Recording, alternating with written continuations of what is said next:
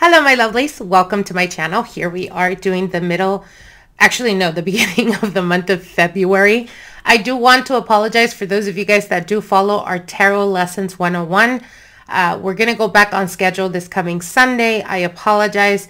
It's been a crazy beginning of the year, you guys. A lot of personal shit going on within the family and business-wise, and it's amazing, but it's also been very crazy for me. But anyways, we're going back on schedule again on Sunday, so I just wanted to let you guys know. Also, we have a lot of restocks for the favorite soaps that you guys have been requesting and that they always sell out. We're going back on stock in the beginning of March, so just letting you guys know. All right, let's get into it. How are you doing, Taurus? Hope you guys are doing amazing. Happy Valentine's for those of you guys that celebrate. How's this Venus retrograde treating you guys? Taurus, how is it treating you? It's been pretty crazy for me, to say the least.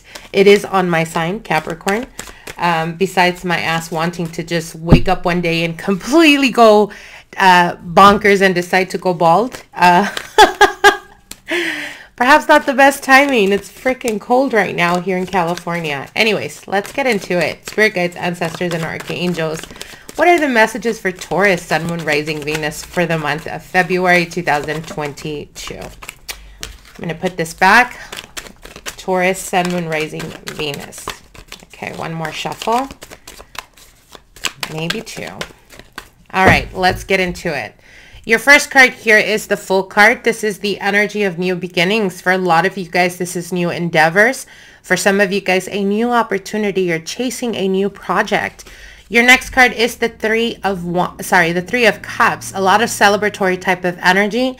I do want to say, Taurus, I'm getting the message to really try to gravitate towards friends and loved ones, people that keep you optimistic and positive, those that inspire you. It's going to be very important for this month of February because what I'm hearing is there's going to be a lot of opportunities. As you guys know, we did just recently go into the South Node Scorpio and North Node Taurus. So this is definitely going to affect you in a positive way, Taurus. Take this momentum, take this energy. Really, it's transformative type of energy. So it's going to be crucial to maintain that optimistic outlook in life, and also to maintain or keep yourself really positive in regards to your achievements, your desires, what you're wanting to manifest in your life. It's crucial at this point right now. So again, Three of Cups does talk about being surrounded by people that you trust, people that keep you grounded, people that motivate you and inspire you. All right, let's get into your reading, Taurus. Your first card here is the Six of Swords, Eight of Pentacles, Four of Cups, Eight of Swords, King of Cups, and the Nine of Swords. I see you guys walking away from a situation where you have put a lot of effort, a lot of long hours. For some of you guys, this could be in regards to career and finances. For others of you guys, this could be relationship wise. I feel like you've hit a cap at this point in regards to how far this relationship or this connection can go. For those of you guys that have been putting very long hours at work, putting a lot of effort and a lot of energy, a lot of the times when we have great potential, we're going to be propelled. Life is going to put situations in our life to wake us up, to realize this is not what I want, and this other thing is what I want or what I'm looking for, only to be able to realize with clarity what it is that you're looking for, or what it is that you're trying to manifest, what you're trying to achieve. And within this realization, of course, it's going to take for you, Taurus, to do some things maybe out of your comfort zone, to push yourself to, because I see you guys very like bored in the routine or in the mundane. And this could be work, this could be family, this could be your home life, this could be relationship wise. But I feel you guys like being very much in your head because you're feeling stuck and you're feeling almost like anxious because you are unhappy at this point in your life, but at the same time, it's like you're kind of hoping for a miracle. And what Spirit is telling you is it's going to take for you to shake things up, Taurus. If you're in a relationship and you're no longer happy, or you're no longer fulfilled, you're not being satisfied in this connection, are you going to continue sacrificing yourself just for the sake of the relationship? Or are you going to step up and say, you know what, if this person, because I feel like the person that you may be dealing with is also gotten to a point where they're just complacent. So no one's really making a move. It's just like we're just comfortable the way it is.